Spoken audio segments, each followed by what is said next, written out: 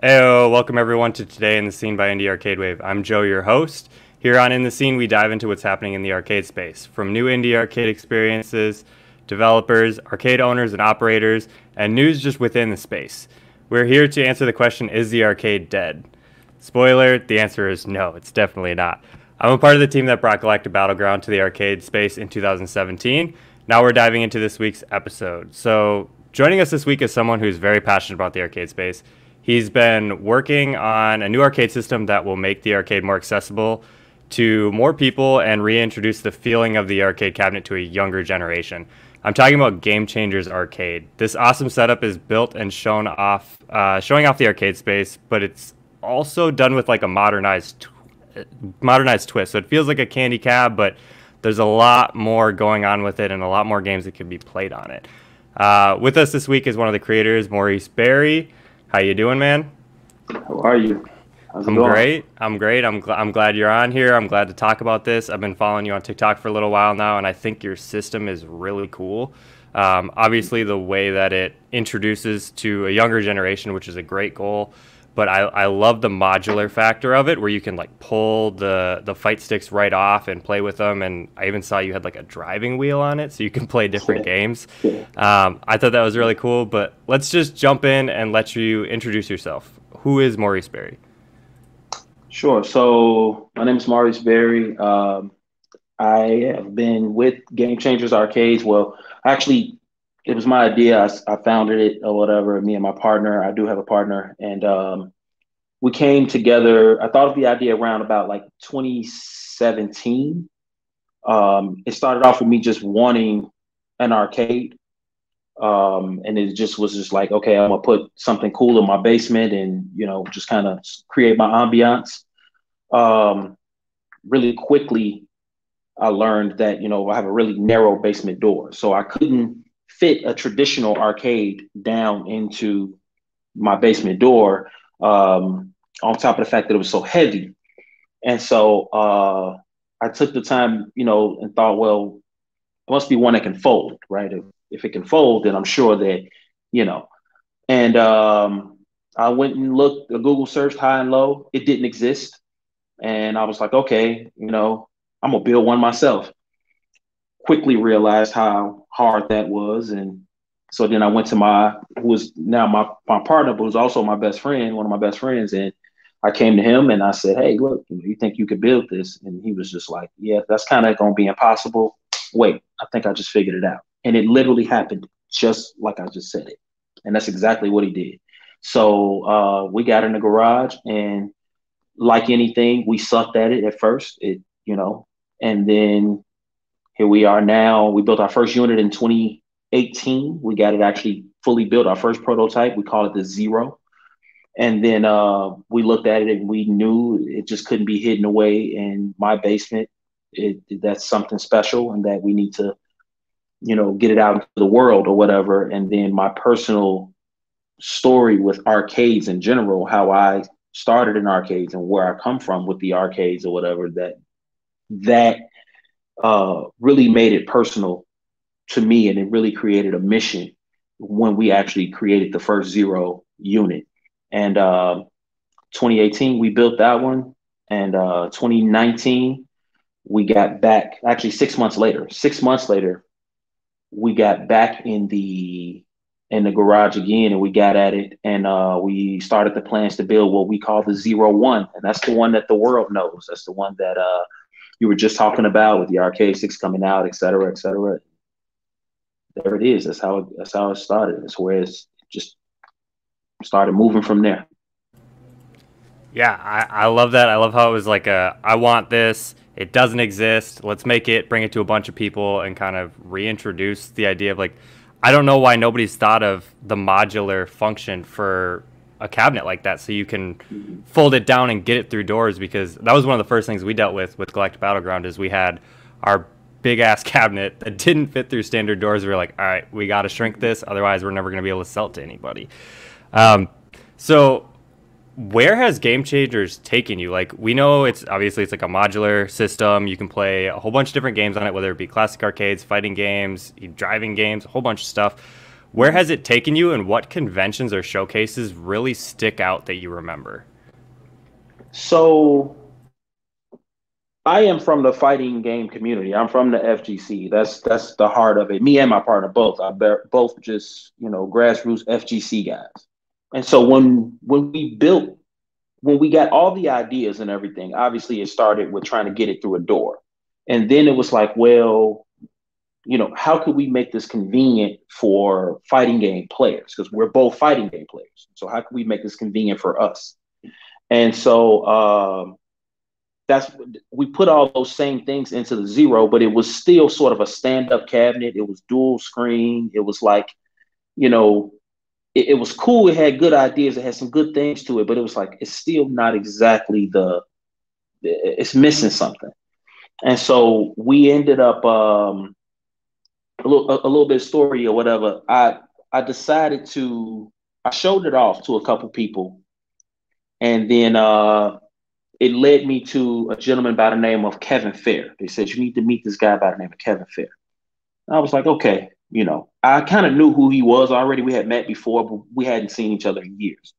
And so I went very, very specifically to in 2018, I went to C2E2. And I specifically went there with the mission of meeting him. I didn't even care about the Comic-Con at all. I'm like, I just want to, my mission is to meet this guy, show him this picture, show him the video of what it is that we are, of the Zero, what we've done, and create, and see what he thinks about it. And so I did just that. He looked at it, he was like, yeah, that's cool, man. That's pretty cool, whatever, And he was just like, I was like, so I can tell you kind of have a little bit of a, issue with it. Like, what exactly is your? He said, well, you got dual screens. He was like, well, for me, it's like if you got two screens, I think it should be two different games going on. It kind of would make sense if it was just one screen. And I was like, okay.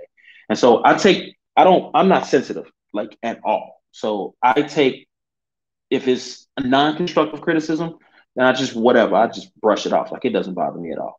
And if it's constructive criticism, I take it in and I internalize it, and then I go and put it out to the world in a positive way. I make it a positive thing.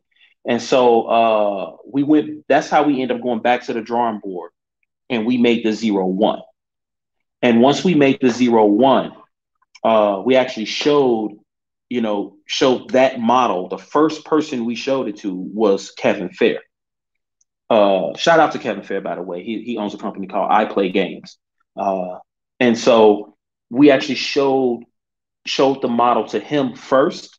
We showed it to him, and he said, that's it. That's the one right there. Like, that is it. That is it. And so everything that we put into that unit was all about being convenient for the fighting game community, for the user, so to speak, but also for the owner. So the screen being hidden away, how it folded up, the fact that we had the USB ports, multi-unit USB ports,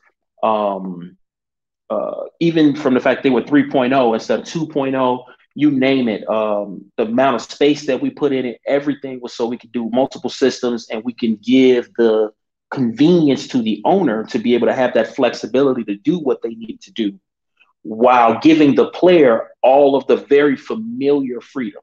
We said that we wanted it to appeal to the casual eye. So someone who doesn't know about arcades, never played arcades, never had an experience with arcades.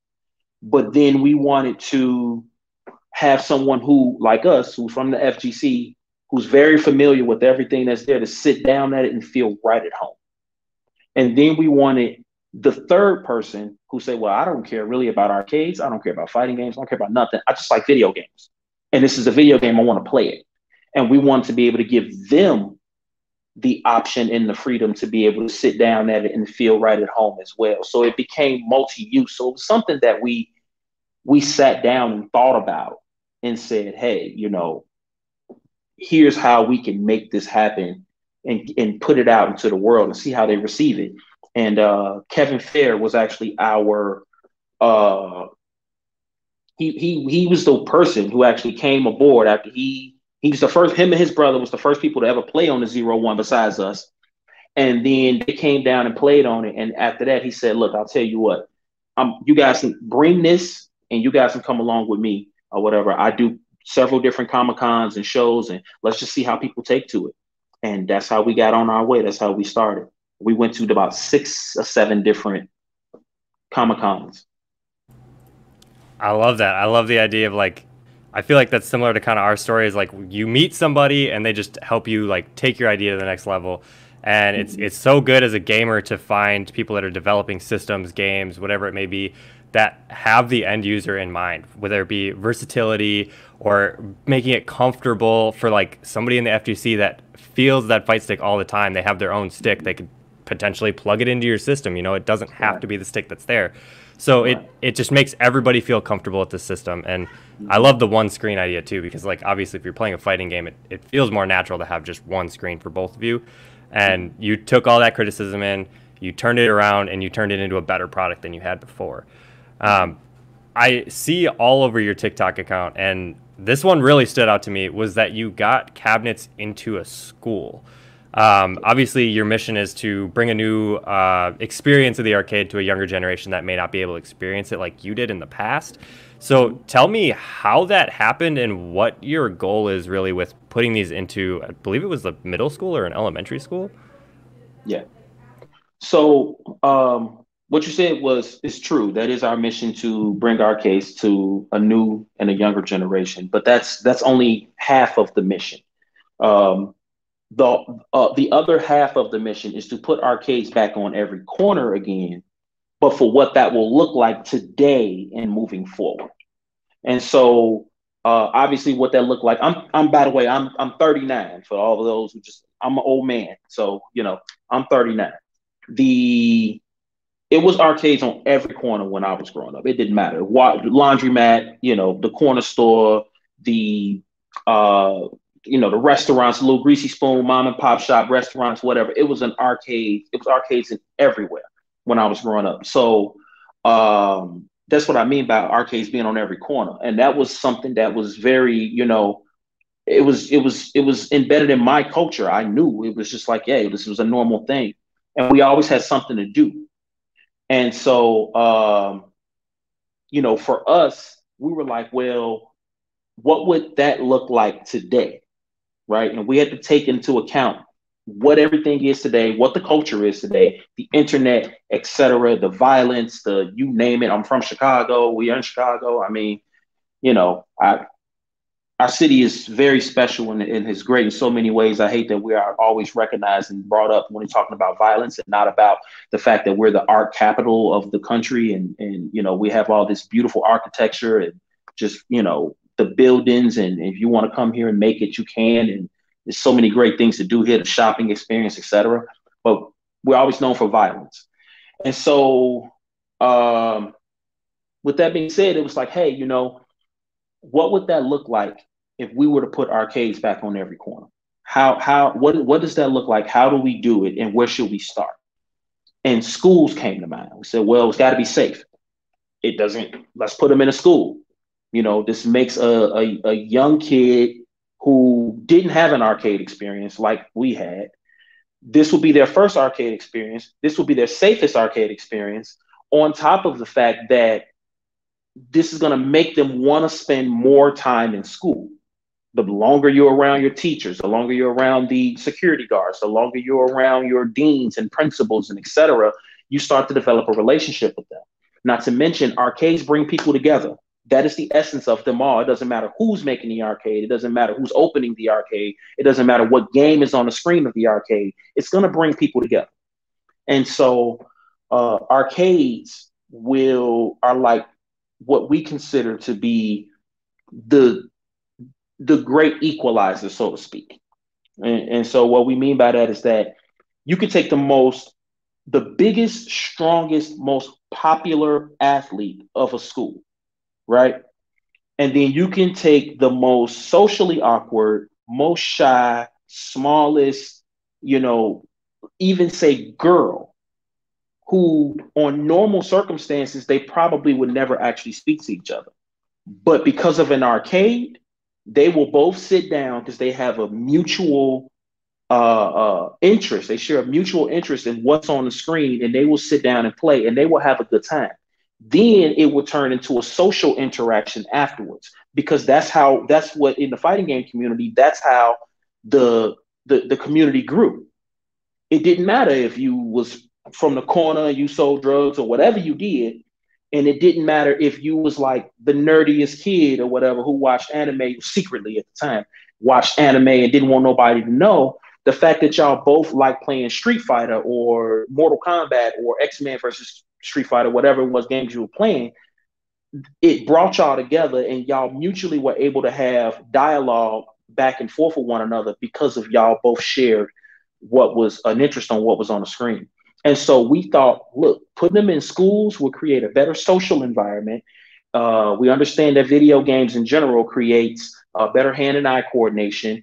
There's been studies and show that, within the science and the psychology, that people who play video games long term have better hand and eye coordination. They think faster. They actually a new study just came out, and this wasn't at the time, but a new study just came out showing that people who play video games actually show a bit of a higher IQ score than people who don't play video games. But it also creates a goal oriented sort of thought process. For us, it was like getting the high score. For today, it would be like, I lost, but I can do this. I can beat this. I can beat this. So it teaches you how to overcome objectives or things that are against you. So we thought those are all the things that kids need in schools. And so we were like, hey, it was a tough sale, but the first school that actually went and took it, it was like, yeah, you're right. We need more of these. And then other schools start coming along after that. Yeah, there's so much to unwrap from what you just said. It was all like such a good point. I mean, just different people, like the fighting game community. It's, to me, I think it's one of the most diverse communities that you really find. Like, you go there and you're right. I mean, you find dudes that are like 6'5", completely ripped, sitting next to like a little 5'4" dude who's like super socially awkward, and they're just having a good time chatting, bullshitting, like, oh, dude, nice move, like, teach me how to do that. Like, it's so community driven and oriented, and it just, you don't get that anymore with console gaming. If you're not shoulder to shoulder and you're not talking to each other and there's no camaraderie there, like, it's so interpersonal that you need to be next to that person to really get their reaction and build that experience. And I mean, I don't think it could have been said better. I think you said it perfectly. And I mean, I guess that kind of ties me into like one of the last things I wanted to ask you about is what you're doing right now. So you've got the cabinets at a mall. I don't know exactly which mall it was, but you got in a mall near Chicago or in Chicago, and you're showing them off for like a whole month. How has that been going, and what are you learning? What kind of criticism are you getting? What changes might you make to the next version? Like, what are you learning from that experience? So we're in Stratford Square Mall. It's in Bloomingdale, Illinois. It is a suburb of Chicago. Where it's in Bloomingdale, Illinois, and essentially we've decided that, hey, look, let's try to expand our business. What we do is we build them, we manufacture them, we build them ourselves, and we sell them to businesses so they can monetize them and do what they want to do with them typically. But as of recently, we said, well, you know, let's take a try at it and see, kind of what that will look like if we had an arcade.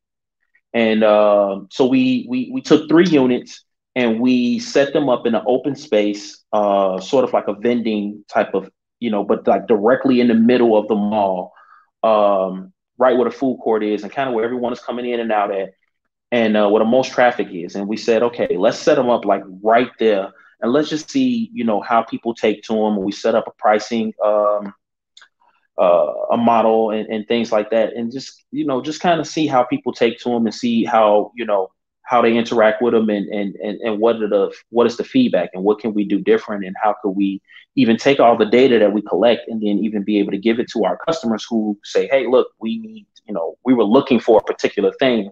If your product does this, then this is something.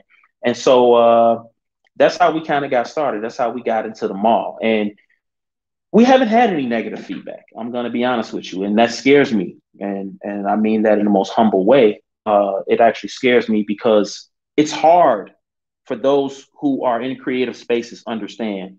It is really hard to make something better when you don't have when people aren't telling you what's wrong. They're not telling you like, hey, look, this isn't, this doesn't work for me. You're like, okay, good. Now I need not what is it that will work for you? And then they tell you, and then you can go back and fix that and add that to it, or at least take a note of it. We're not getting that. So it's kind of difficult. It really is. It's kind of difficult in that way. And some people would take that and just be like, yeah, that's because we have the perfect product, and we don't. We have a good product. We know we do.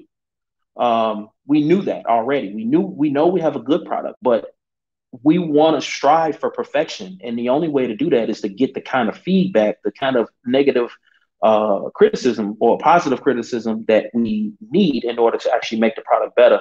And we're not actually getting that. We're getting this thing is awesome. This is amazing. If this is what arcades are going to be, then this is what we want.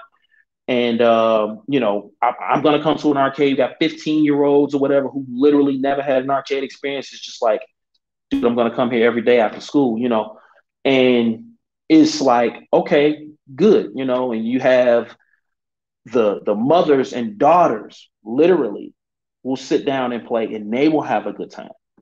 And it's like, so what do you guys think? They're like, no, this is amazing. Cool. Anything wrong? Anything we can change? No, leave it this way. Okay. So what we learned is, I know I can say this. We had 201 units in there initially. With those 201 units, 99.7% of our customer base were all male from ages 5 literally up to 45.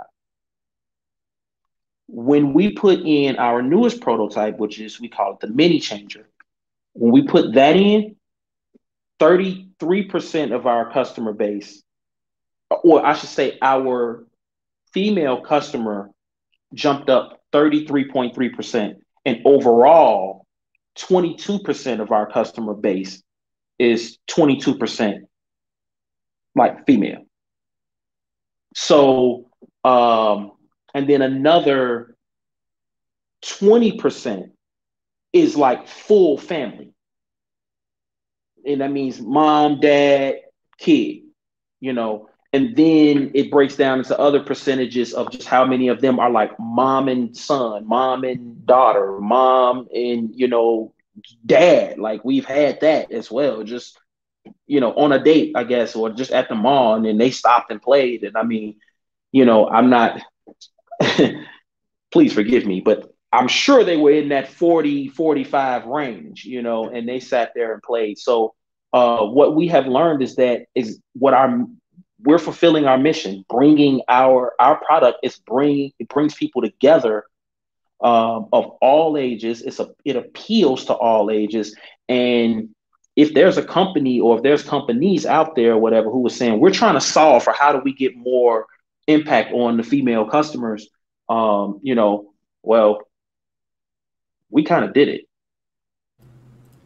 Yeah, I mean, you gotta change it up. I'm sure. What's the difference between your Z1, your 01, and your Mini? Is that the one that's more modular with like the steering wheel and stuff, or?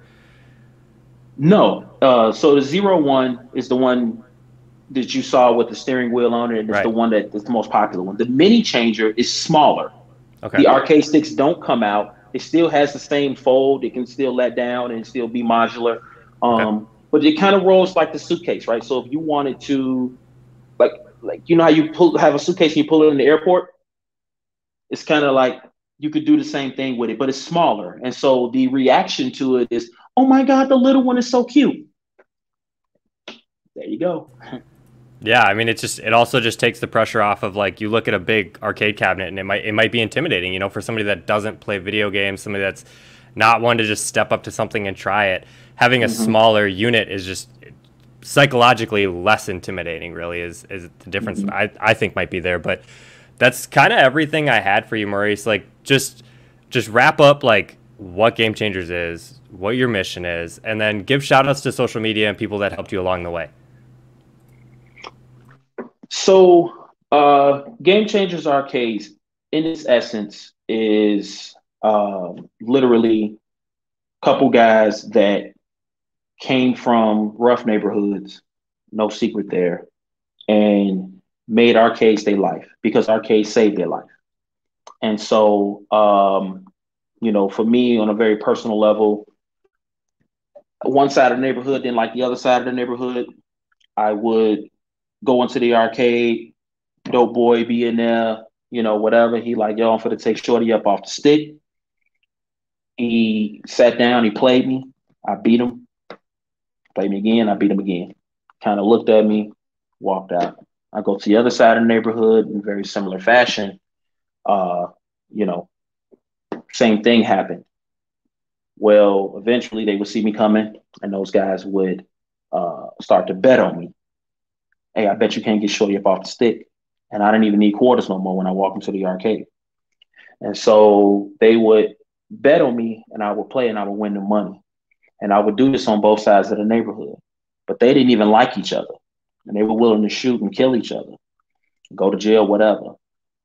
And so when they would beef, when they would go back and forth, they would turn around and I would try to come to the arcade, and they'd be like, nah, Shorty, don't come in here and mess with them sticks today, go home.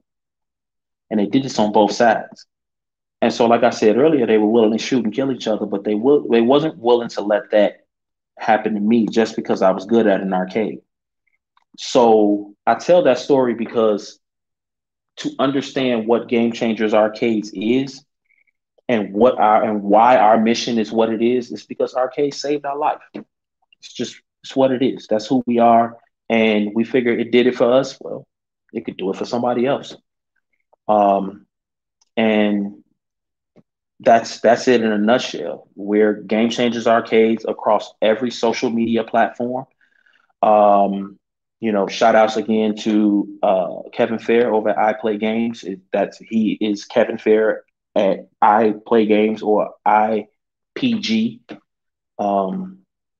Shout outs to you for having me on. I appreciate it and giving me an opportunity to talk about my business and tell our story.